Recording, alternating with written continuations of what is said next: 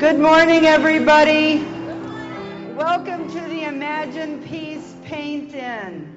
And happy birthday, John Lennon.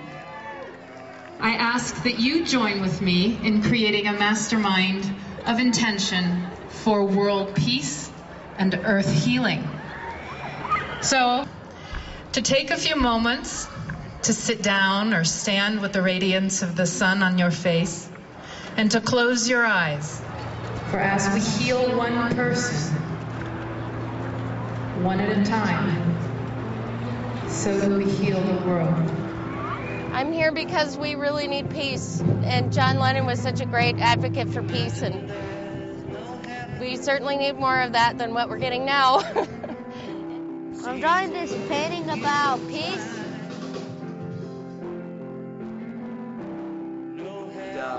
I just feel inspired by John Lennon, great advocate for peace, great man, died too early, so we're going to carry on his message. Music's nice. I'll tell you who is here with us today is May Pang, John's girlfriend from 1973 to 75. My book is Instamatic Karma. It's a book of photos that I had taken during the time that John and I were together. Here's this guy. I think we all know what he looks like. And this is the cover photo. He decided he wanted to take a picture of me as I was doing of him. I think this was a perfect cover for the book.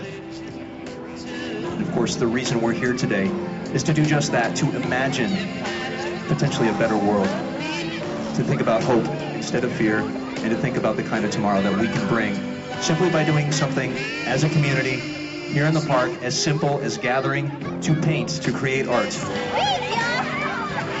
Start thinking about a brighter tomorrow right here today. Thank you for coming out to the Imagine Peace Paint-In. Happy birthday, John Lennon, and have a great day. I hope someday you'll join us.